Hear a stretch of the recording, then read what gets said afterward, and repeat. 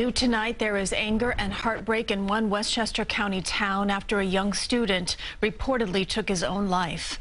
The father of the student, 10-year-old Lucas Illesecas, is calling for the superintendent to step down. He spoke in part in English and in Spanish at tonight's Peekskill Board of Education meeting. I've been coming to this building for 6 months. 6 months. Just for 1 minute, you never listen to me, you never open that door. Te tienes que ir, Mauricio. You gotta go, Mauricio.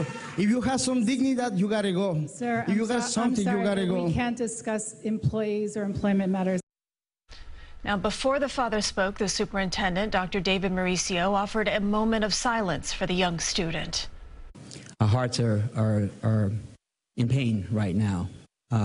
As a community, as a school district, we are here for certainly making sure that families know that we are here for them. The superintendent says that he's aware of the allegations a student took his own life. And in a letter to the school community, he said in part, "I believe it is important for me to respond to allegations of inappropriate behaviors in our schools," adding, "As a district, we work closely with our students and families to address inappropriate behaviors. We are carefully reviewing school records, communications, and any other interactions to ensure allegations of misconduct are responded to properly and in a timely manner."